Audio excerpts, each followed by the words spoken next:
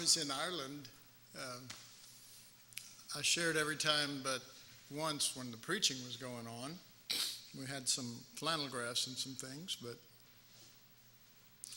so I thought I'd come home and preach some more.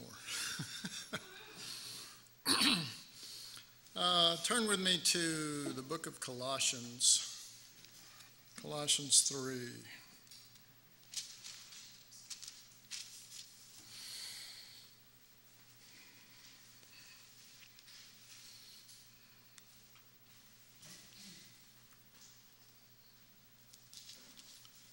I'd like first to just look at Colossians 3, verse 11 to begin with,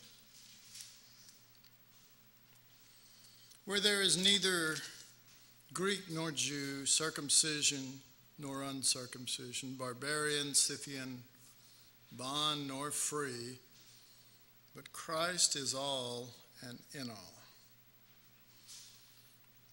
Christ is all and in all. We can use that kind of as some sort of doctrinal thing. Christ is all and in all, and use it on that. Or we can use it as some sort of future reference to what's going to be. Or we can use it even in some sort of universal fullness of things, that Christ is all and in all. But Colossians 3 is really setting forth Christ in a real way in your personal life. Setting him forth, not using this as some sort of doctrinal thing where we can go, oh yeah, Christ is all and in all, but rather using it sort of as a personal offsetting of our ways. That's basically the way it looks. And the way that it's presented in the thought that is in this chapter is that the life of Christ is going to supersede, with an S, supersede. It's going to supersede all that we were by nature.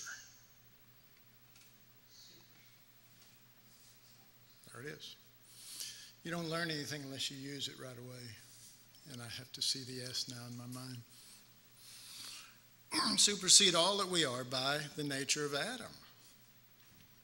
And is a personal declaration to those that can hear it of freedom from themselves and freedom from their failures, or freedom from their goodness, freedom from all the things that represent us. And when I was in Ireland this past week, on Sunday morning, I shared, the title of my sharing is called The Altered Son. But we didn't use the word, we changed the spelling, which is one problem with being my grammatician. A-L-T-A-R-E-D, altered son, the altered son. And we were dealing with, and we did throughout the conference, including the women's conference that I shared on.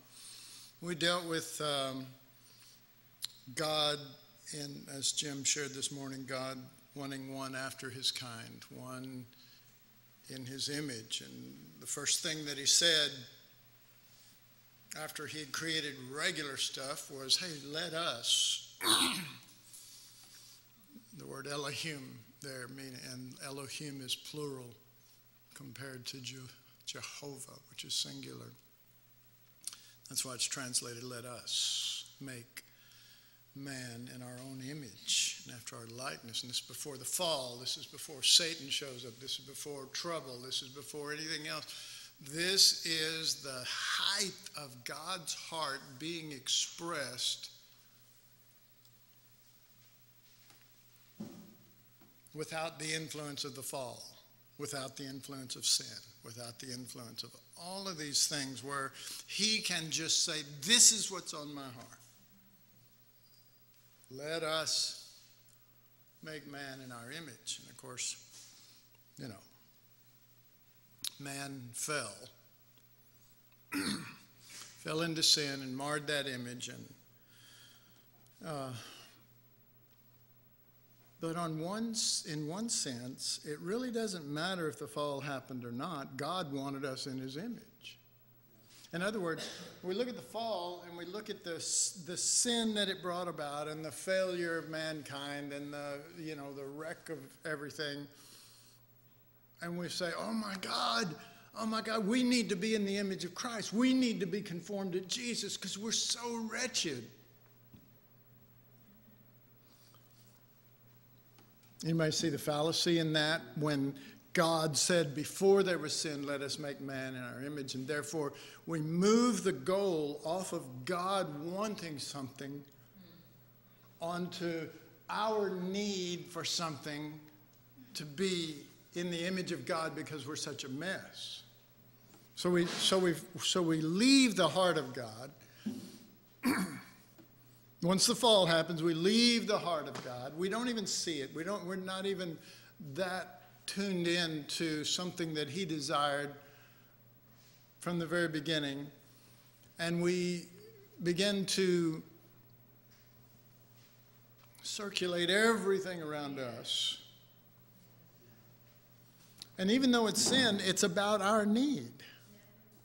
Our need, us. It's always focused on us. It's always about us. It's always, we need the image of Christ because if we don't have it, we'll sin. Well, that's great, but that wasn't what was in his heart at the beginning. He wanted us. He wanted us after his likeness. He wanted us in his image, and that goal failed. But there is this reality that we need the image of Christ not just to overshadow rank sin and terrible things we do and all this kind of stuff, but attitudes and reactions that are not his image. Okay, so I'm contrasting things that we're displaying that are clearly not his image as far as his, let me just say this. In Philippians 2:5, it says, let this mind be in you, which was also in Christ Jesus. And he begins to show forth how Jesus got lower and Jesus, in his selfless manner, took on all of these things. The actual Greek word there for let this mind, the actual word for mind there is attitudes. I mean, that's the actual word. And I think sometimes, particularly in Christianity, we might have people that aren't sinning per se, what we would call really bad sins or whatever. But they're not in his image. All have sinned and come short of the glory of God. Two different things. Sinned, yes, but come short of the glory of God. And so, because we're still self-focused within Christianity, then we're focusing on getting rid of all the bad sins. But because we don't know his heart and what he desired out of us pertaining to one after his kind, one in his image, a counterpart like all the other animals had. Jim showed that this morning. We focus on the negative bad sins while we allow attitudes and ways that are contrary to the nature of Christ, that are contrary to his image, that are contrary to having any kind of a heart for all have sinned. Yes, we're all into that. but that we've come short of the glory of God. And you know, we're in Colossians, but in chapter 2, actually, chapter 1, Christ in you, the hope of glory. Not Christ in you, the hope of salvation. Or Christ in you, the hope of getting rid of sin. Yes, it's, yeah.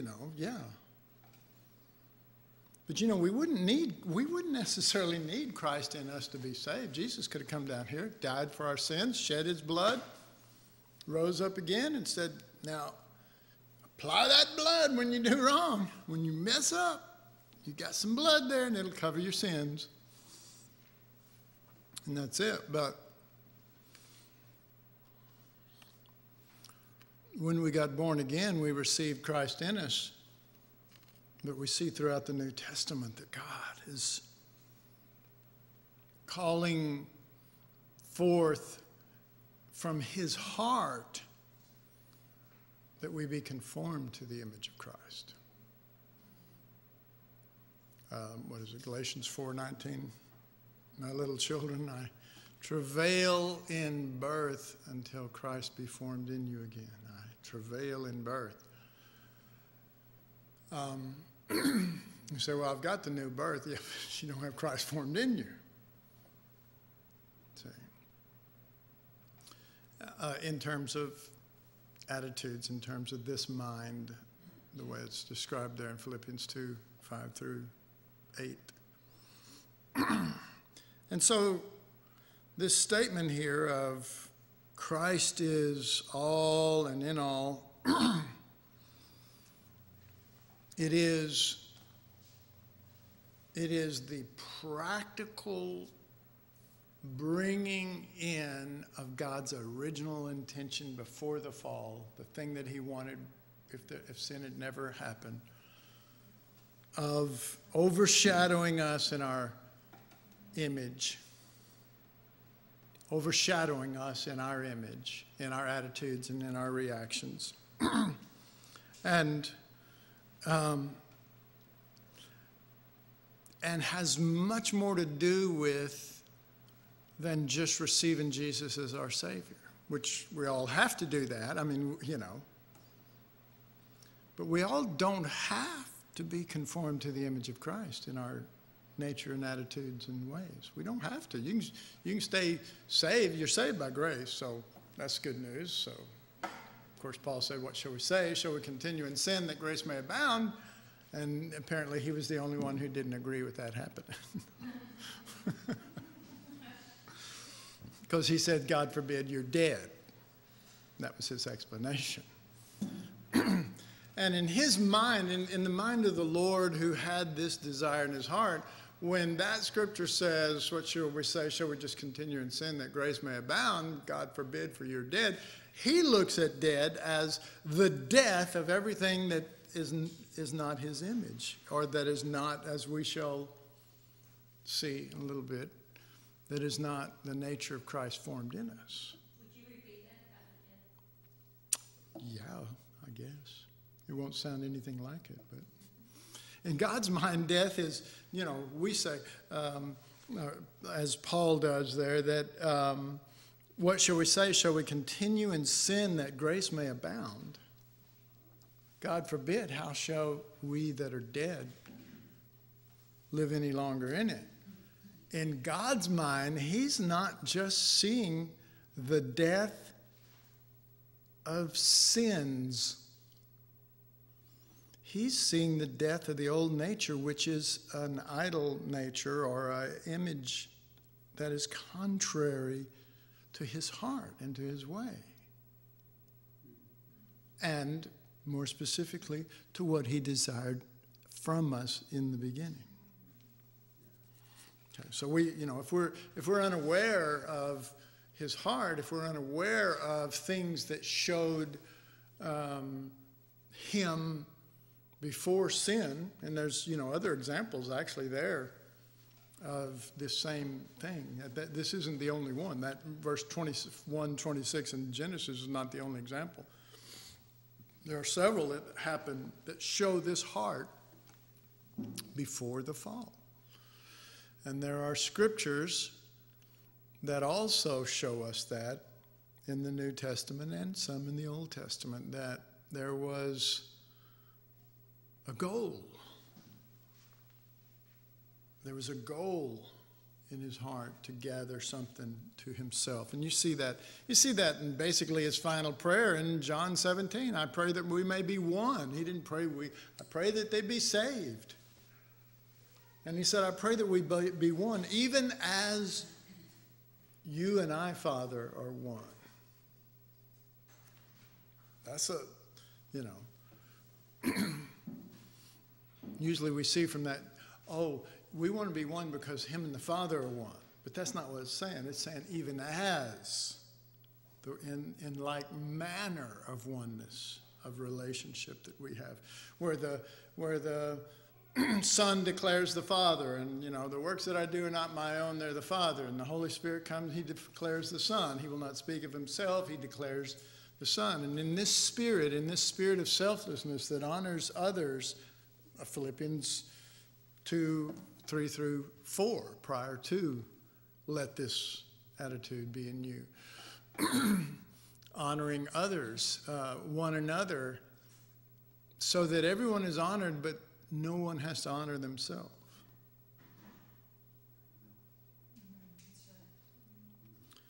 No, I'm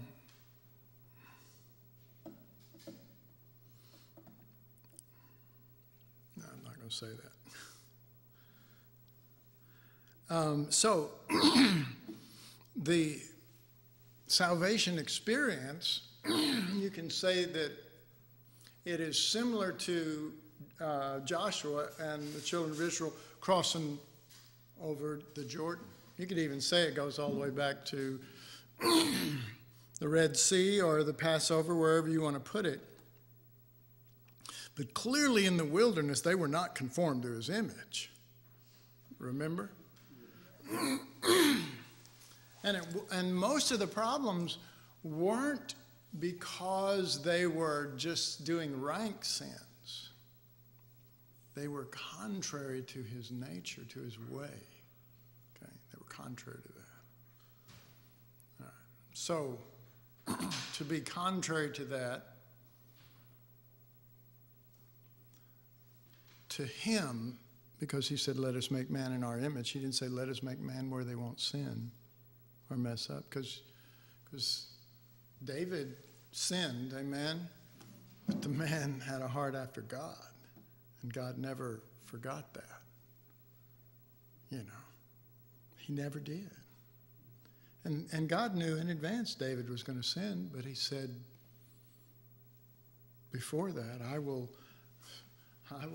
set you on a throne, and your seed will, because it was that image that he wanted, that which loved him. And you'd be surprised at the amount of scriptures in the New Testament that say, to them that love him. You'd actually be surprised. I was when I searched it out 97 years ago.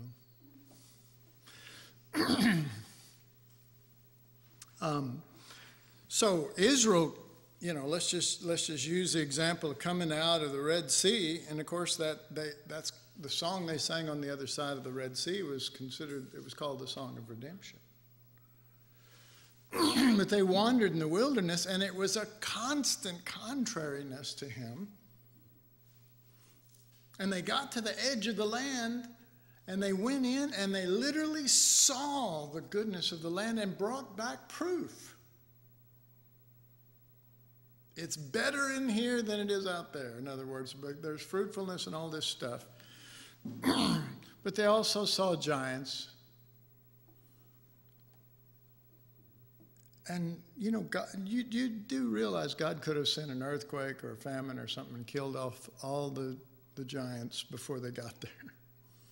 God leaves giants in our lives so that we learn to conform to his image, so that we have something to measure by, as it were, where we are at spiritually, depending on how we view things and how we react. If we're still the old image, like in the wilderness, oh God, get them out of here. Caleb said, we are well able to overcome. And he wasn't looking at himself, you know. And it said of Caleb, he had another spirit. Do you know that? That he had another spirit. It wasn't the same as all of the people complaining and griping and fearful and drawing back. He had another spirit. And just like David had a heart after God, the name Caleb means wholehearted. Wholehearted. So it wasn't until they started coming into the land and possessing it. Possessing the land. They're not just entering it, they're entering it and they're possessing.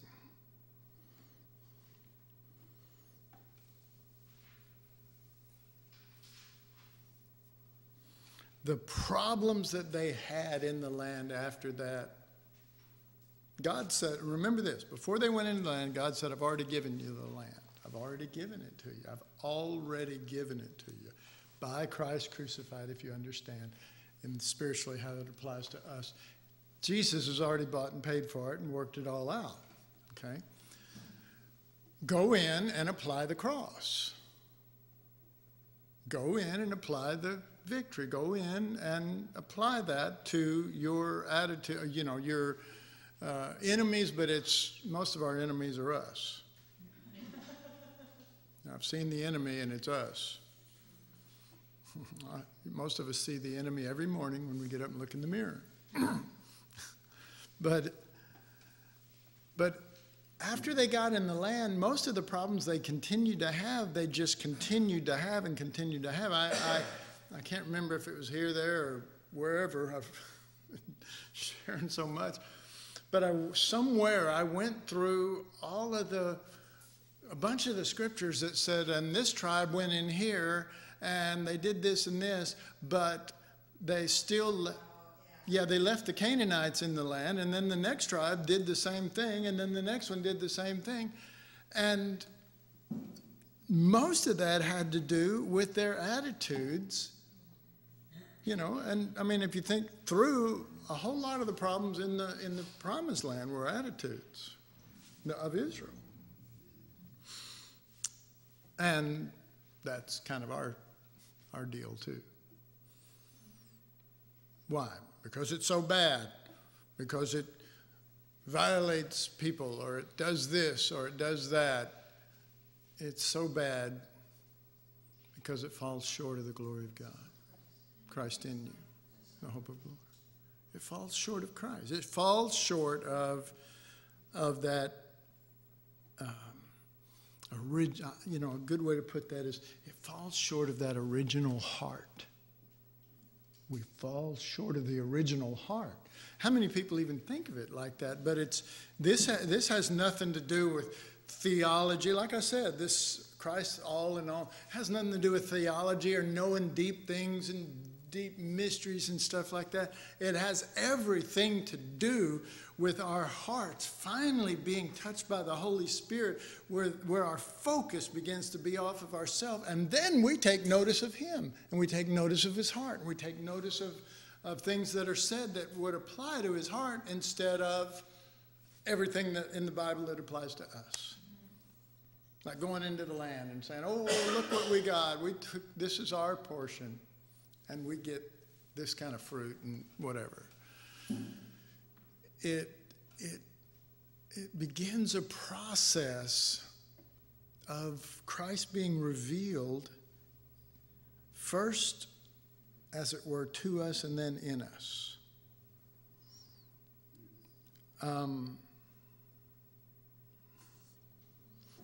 Let me just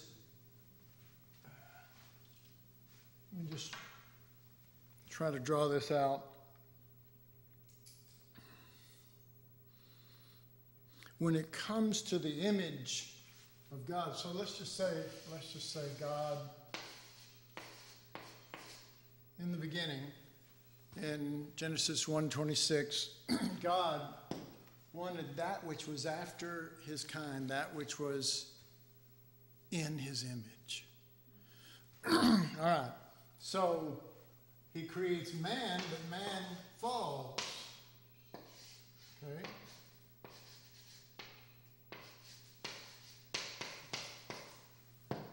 And in so doing, he doesn't have his image. And let me just say it like this. I'll just say it like this. The board shows a circle representing God's image and man a square. But man is more than square. He is totally not. A what? A cube. Yeah. Let's see if I can add that up in math.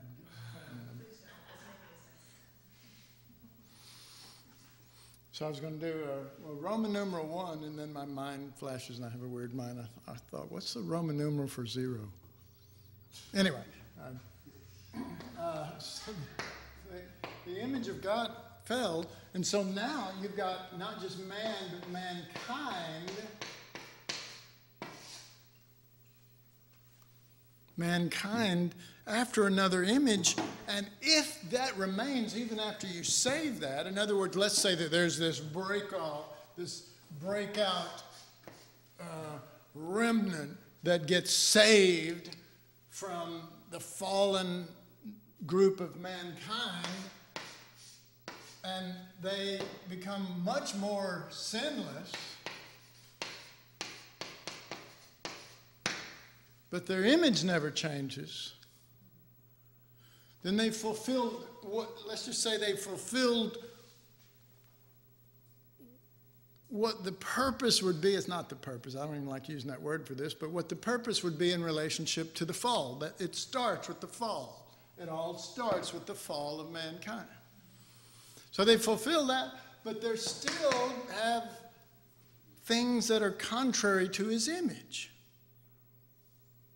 Okay? So let's look at, we're still in Colossians 4. 3, verse 4. And let me just make sure. No, 3, verse 12. Look at the last of verse 13, though. But Christ is all and in all. Put on, therefore, as the elect of God, holy and beloved, bowels of mercy, kindness, humbleness of mind, meekness, long-suffering, forbearing one another, forgiving one another. If any man have a quarrel against any, even as Christ forgave you, so also do ye. And above all these things put on charity, which is the bond of perfectness. And let the peace of God rule in your hearts. Does anybody see anything about the image of Christ there? I mean, that list could be, okay, put verse 13 or 12, put on therefore as the elect of God, or, you know, it could say just stop sinning, stop doing these horrible things, no more, you know, rapes and murders and huge robberies and, you know, putting up all these horrible things. He's not even focusing there. He's focusing on image. He's focusing on that which is truly after his kind. A lot of this stuff is what God did toward us. Bowels of mercy, kindness, humbleness of mind, meekness, long-suffering, forbearing one another, forgiving one another, if any man have a quarrel. It is the nature of God. It is expressing the Lamb of God. It is expressing the being that God put on the throne and says, don't just worship this, but be conformed to it, become a follower of the Lamb. He says worship, or he doesn't say it, but chapter 5 of the book of Revelation, they're all worshiping the Lamb, but by the time you get to 14, they are following the Lamb. And then by the time you get to the end, they are married and in the image of the Lamb. They have his image. They are after his kind. It's a progression. It's a progression. And it's also an explanation of the book of Revelation. So So you have, sinless. And see, someone could argue and say, well, wait a minute, this group, this people that got saved, they're no longer squares. They are round in that they are not Adam anymore. The old nature is dead. Right? I could say that. The old nature is dead. The cross happened. The old nature is dead. You know, the normal way that we draw it. Adam, he's a little taller now. Adam, and then Christ. Don't worry. He's a little taller. God's going to cut him down right here at the cross. And so Jesus took Adam to the cross. He's crucified. He is put to death. No, you're not. As many as us were baptized into Jesus Christ. We're baptized into his death. And so now we're in Christ, and now we're a bunch of circles. We look more like a bunch of zits, but anyway, we're a bunch of circles. We have the image of Christ. I think we're closer to zits in the way that we are, in the way that we act, in the pus that's in us. Sorry, but I'm going to go with that. And all the stuff that comes out of us, and all the stuff that builds up in us, and all of the reactions. And maybe some of you are so good because you don't react. You just let it all bubble and boil on the inside. You are a glorious, unpopped zit. Praise God.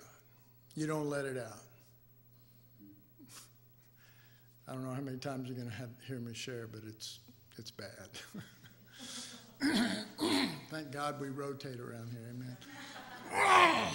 Anyway, yes, Scott? Yeah, I was just thinking about Jesus' response to the rich young ruler. He says, what do I need to do? And he says, well, you do, follow these commandments. He goes, I've done all that. And Jesus didn't say, well, you got it then. He addressed the attitude of his heart and said, sell all you have Right. and give it to the poor and come follow. Which sell all you have, folks, is the cross. And when I say that, let me be clear. It's not the cross that killed Adam. It's the nature of the cross, or the lamb that died on the cross. It is the self-giving one who did that on the cross. Jesus didn't need 2 pieces of wood to prove that he was the Lamb of God, but it is an extreme, as far as extreme example, so that we could really see what the Lamb is like instead of just see that he's, a Savior. He didn't have to go to that degree. He could have died any number of ways. Yes, amen. I mean, if it was just about the shedding his blood for our sins, again, if it was just about sin, becoming sin, then, slice his finger, put it in a bowl, and put it all over us or something like that. Well, I'm sorry, I'm just saying, we're all wrapped up in a view that teaching and stuff has given us, and we need to chunk that view, and we need to go to the Word, but go to the heart, go to the Lord's heart here. And you say, well, how do you do that, or what is that like? There is no prepaid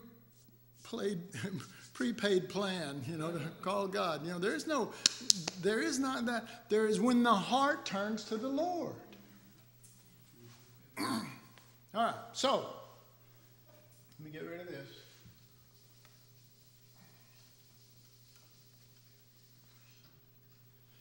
I don't know who was teaching on the chalkboard while I was gone, but this looks deep down here in the corner.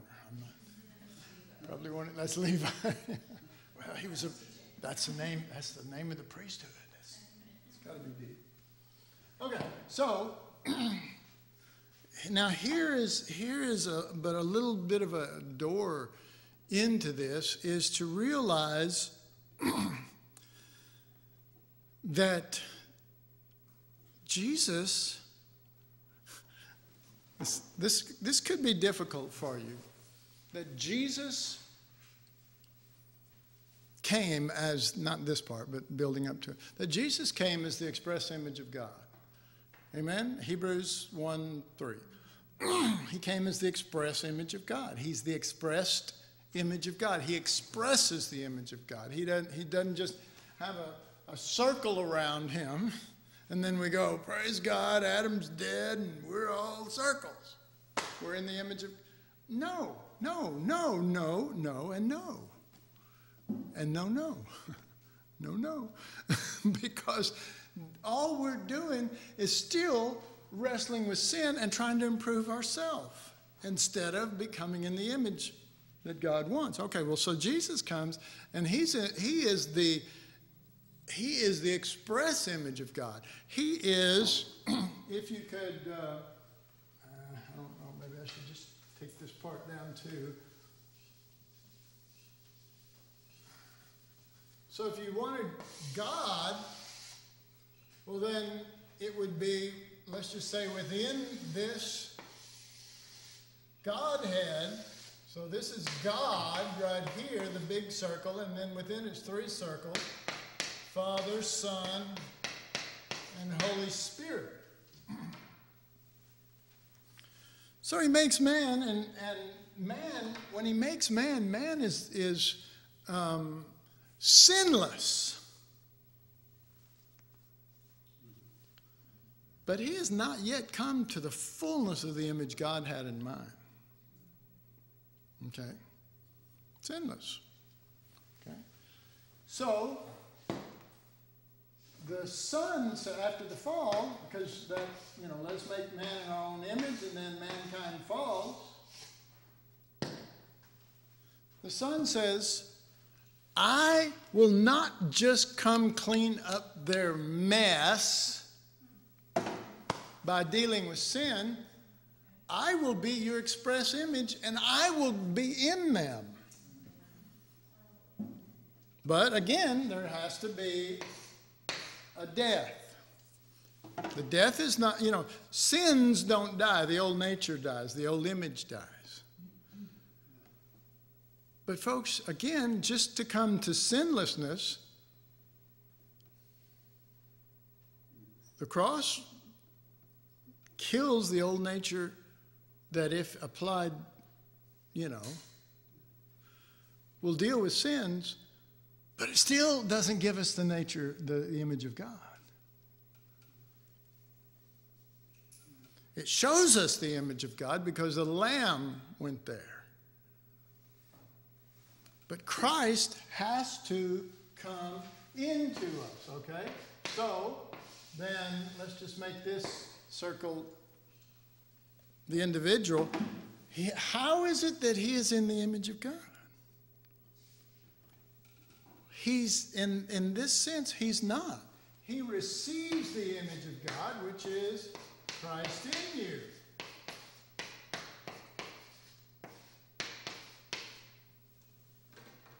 All right, so let's work that out. This is like mathematics sometimes. It is Christ in you. So how does that happen? It is now, it is the result, everything is now the result of his nature within you, his life within you. It is not the result of you being in the image of God. I'm going to keep going here, so I'm going to do some more explaining. It is not that you have come to the image of God, but you have received the image of God, and it is Christ. Here's the truth of that. Put on, forbearing one another, forgiving one another. If anyone has a quarrel against any, as Christ forgave you, so do ye also. All right. So we go, okay, well, I'm going to do that. Yeah. Most of us fall short, especially, how is it that when the scripture says, and if anybody have a quarrel against any, forgive them, our mind will immediately go to people that it wasn't such a bad quarrel and we did forgive them. It never goes to the person that we can't forgive. It's like, I'd do that. Do you do it with this person over here? No, let's talk about over here. Let's focus on, it's the art of misdirection. We're pickpockets. We're trying to pick God's pocket and point over to areas that we fall short in. Well, we fall short in all of it if it's not Christ, if it's not the image that God wants. You see what I mean? Again, we get the sin thing all in there and mixed up, and we can't seem to see through to his heart and go, it doesn't matter. You know, if you fail the law in one point, you've broken the whole thing because that represents Christ. If it's not Christ, I don't want it. That's where all that comes from. Just a picture of Christ. It's always a picture of him. And God never gets off of that. That's right. He never does. And you ought to read Colossians to see that. I mean, the whole book is really, really focused on that.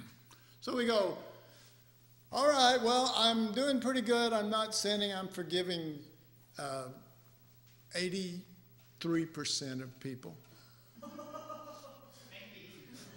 What? Yeah. And so, you know, I'm doing pretty good because I know I'm doing pretty good because I look around at other people. And in doing so, I'm doing better than they are. I mean, consider brother so-and-so, and we always go to the worst, of course. And so, see, I'm doing really good. Father never does that. He's looking for the image of Christ, that you might be conformed to the image of his Son. I travail in birth until Christ be formed in you. That's the image that he wants formed in us, but it's Christ, okay? So we, and I'm winging a bunch of this. I don't know if you know that, but I'm trying to get to a point that I feel like is on the Lord's heart. And that is, so we say, well, if God said in the beginning, let us make man in our image and in our likeness, and then he used the example, and God made it perfect, where he used the example of Adam has no counterpart. This is not good, like Jim shared. This is, you know, he created this, that's good, created this, that's good, created this, God. Only thing not good in the whole creation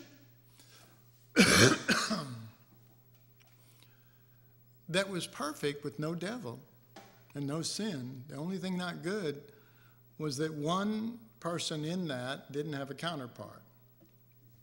So God says, let's make him a bride. Let's make him a counterpart.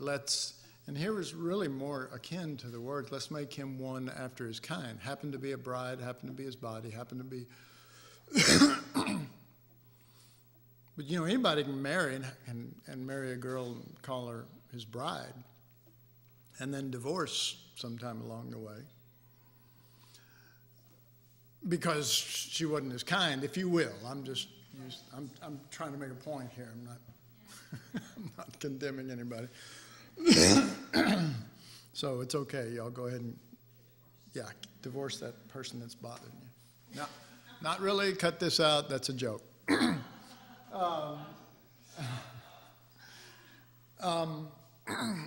But that's really there is some real truth in there why that thing breaks down, okay? And until Christ is formed, that's going to happen. You know, we get all upset and stuff. But until Christ is fully formed, stuff like that's going to happen. Amen? The goal is still Christ. Amen? The goal is the image of Christ. We keep trying to, okay, so now I'm no longer going to try to quit smoking or stealing from the job that I work on or whatever. I'm going to, you know, try to keep my marriage together. Same deal. Without the image of Christ, we fail. We do. We fail. So I'm back to Genesis. So he says, you know, let's make a bride for him. Let's make it one after his kind. Opens his side, takes a rib out of him, forms Eve instead of, you know, going, Well, we made Adam from the dust of the earth. Here's a wife. He didn't do that. He didn't do it with purpose. He wanted one after his kind. He wanted one that was really out from him. God wants one that's really out from him. And the Son is the one who said, I'll do it. But my point in going here is this, and it's a question. How is it, see if I can formulate it, how is it that we can be not one after Jesus' kind, using, for example, the book of Revelation? How is it that we can be the bride that is after his kind, but it's separate from him, and it's her focusing on him, it's her lavishing her love on him, it's her do you kind of see what I'm saying? I'm stumbling here, but I'm talking about two separate things here. I'm talking about a bride that is after his kind, in his image, but that's separate from him. But everything I've said up to this point is that he is that image. So logically speaking, then we would say Jesus is adoring Jesus, if you follow this line. Anybody? I'm glad somebody at least knows what I'm saying. How many of you really haven't caught it? Raise your hand so I can explain it. It's okay. We don't, All right. Let me take this down.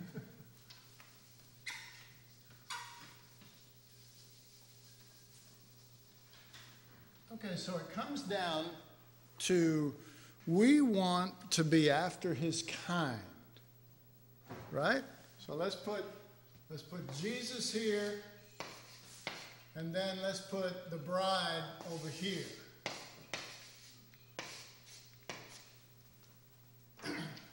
Where is the bride's focus? Thank you, Randy, for drawing that arrow, or we wouldn't have known.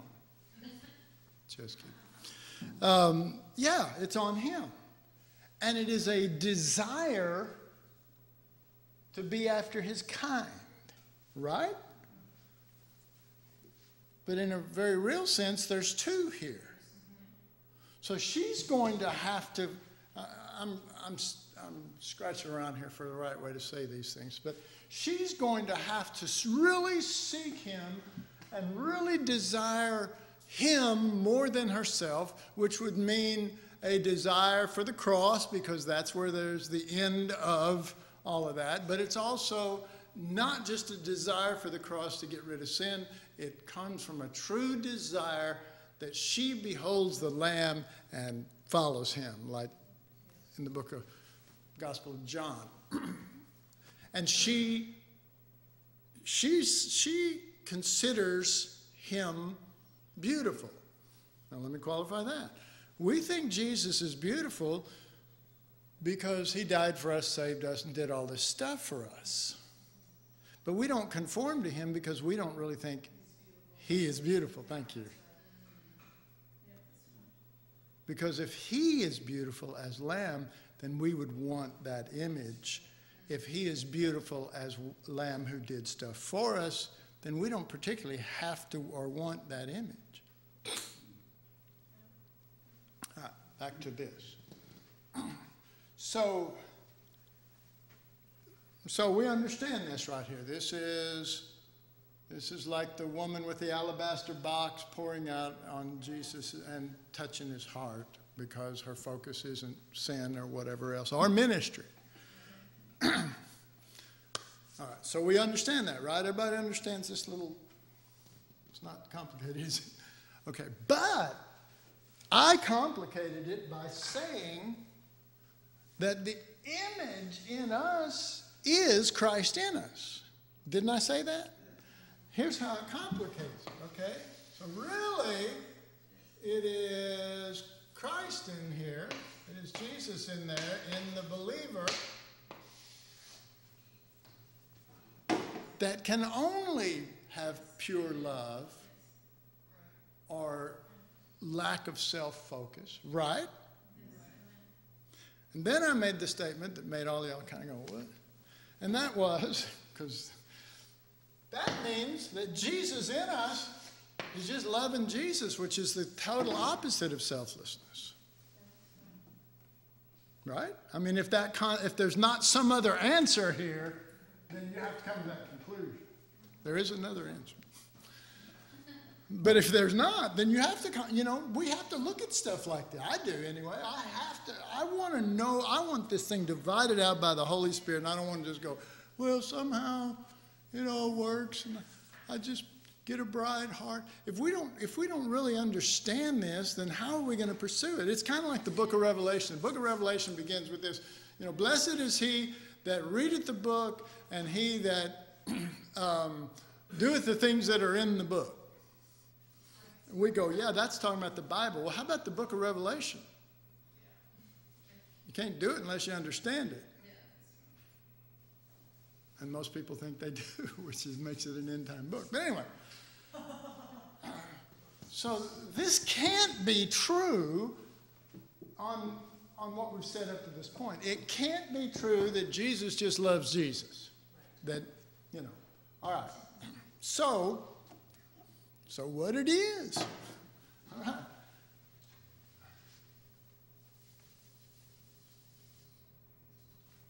See if I can do this too.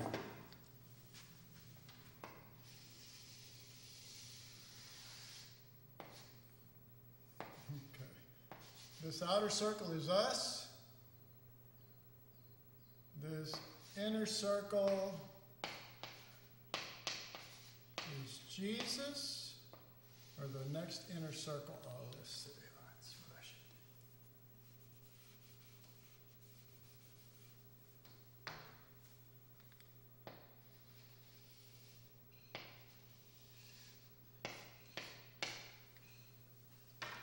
do. All right. So, pertaining to the believer, the outer circle is us. The next inner circle is Jesus. And then the inner core of that is the heart. That's supposed to be an H. The heart. That's ours. When the heart turns to the Lord, the veil is rent. The heart is deceitfully wicked. Who can know it? The heart, the heart, the heart. David had a heart after God. Okay, so we're discovering something here, aren't we? I mean, if we're on this road to give him what he wants and to be in the image that he wants, this is important. And that's why I saved it for 5 people.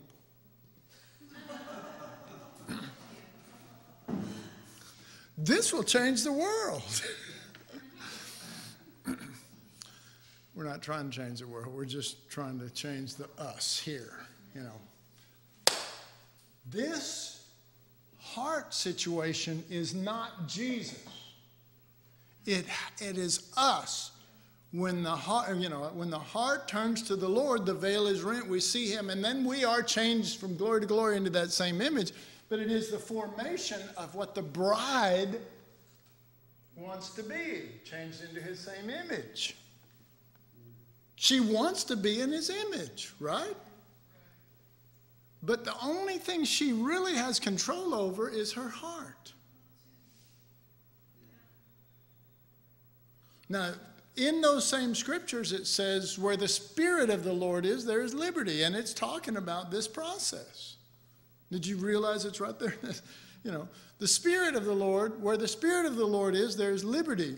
And it says, now the Lord is that Spirit. But the truth is that the Holy Spirit is the one who has to reveal the one we love, or actually, because you can't love them unless you know them.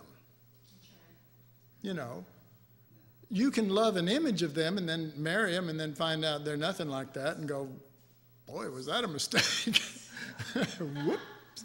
And that happens. That happens a lot, especially, thank God for Facebook so we can find out the truth about people. So we know exactly what we're getting. Anyway, we have that. Anyway, so this heart turns to the Lord, and as it turns to the Lord and is pursuing Him based on the work of the Spirit that is breaking them with, that's opening the Word, that's beginning to reveal Christ, you're beginning to see, you're beginning to understand, but you're not yet fully conforming until the heart turns. There has to be a period of time of soaking. You go, oh my God. And if we don't, and if, whatever. Now, the good thing is, the thing that happened in Ireland, that ended it for all the people that were there. The rest of you had till the end of June.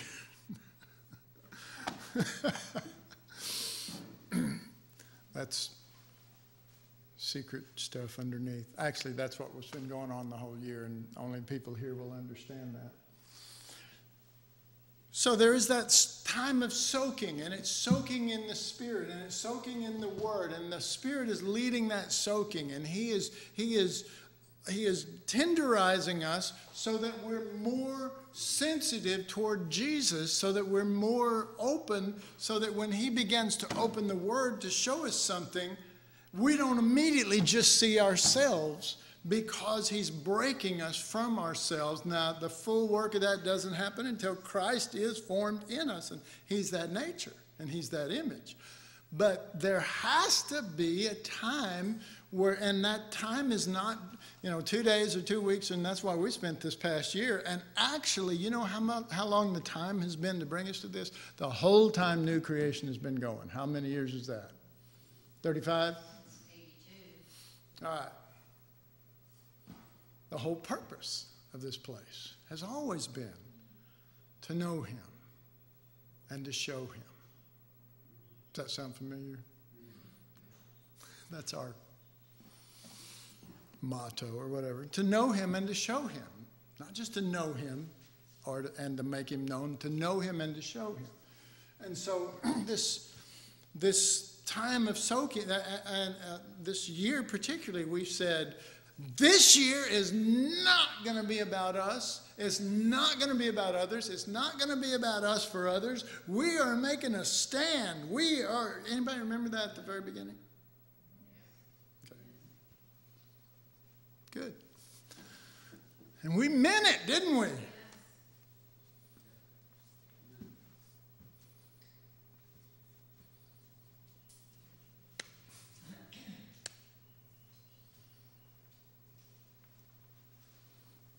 As we set ourselves on this course, the Holy Spirit, the Paraclete, the Holy Spirit comes alongside, and He begins, and this is what Jesus said He would do. Jesus is the one who called Him the Paraclete, and the word Paraclete means to come alongside. And He comes alongside, and Jesus said, He will take that which is mine and show it unto you. He will reveal me to you. And there is a revealing of Him to us before there's a revealing of Him in us. You can't have Him revealed in us unless you know who it is you're wanting. And if you think it's Jesus, the mighty warrior that defeated everybody and slaughtered all the enemies and stuff like that, you're wrong. He died on a cross. He died. He was beaten and defeated in every sense of the word outwardly, and yet the weakness of God is stronger than men, because the weakness of God is the power of God. Okay? So, who is going to discover that Jesus? I mean, where are you going to get that wild, completely opposite view of Him? You're only going to get it, you might hear it from somebody, but you're only going to get it from the Holy Spirit.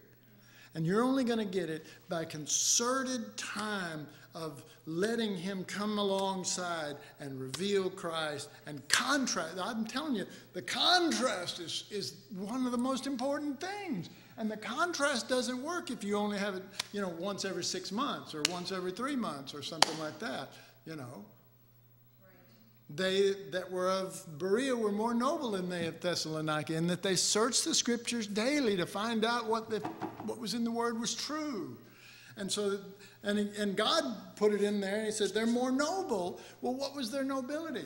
They kept at it. They didn't just do it a few times and then slip away. Jesus grabs 12 disciples, and it's 3.5 years of saying, this is it, this is it, this is it. Listen, listen. And even at the end of that, did they have it? No. It took the Holy Spirit, but they had the preparations. And you have to soak, and you have to soak. And so this heart soaks, and it soaks, and it soaks, and it soaks, and it's the Spirit. The Spirit is giving liberty of understanding, but not liberty of nature yet. It hasn't revealed. But as it soaks, then the Holy Spirit begins to rent the veil, and you see what was behind in the Holy of Holies, what's always been there. You served it, but you didn't know there was a lamb on a throne. You served it like the priests. They served in the outer court. They served in the holy place, but they never saw what it was that they served. Therefore, the veil was never rent, and they were never changed into that image. You all following this? Yes. It never happened. It never happened. And so what happens with Israel? They fall short.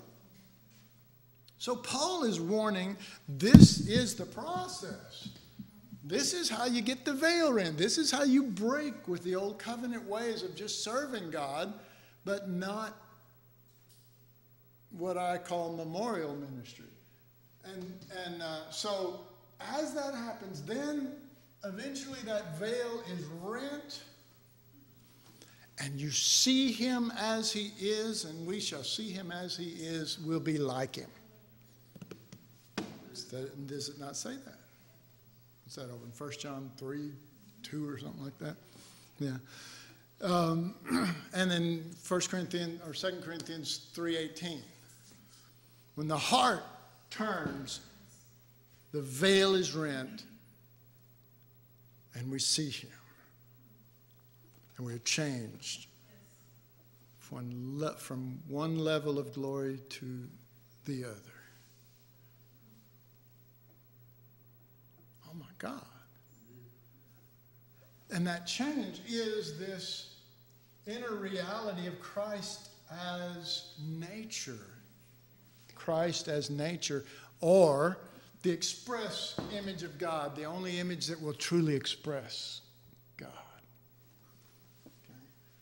And so, but the heart is the key there.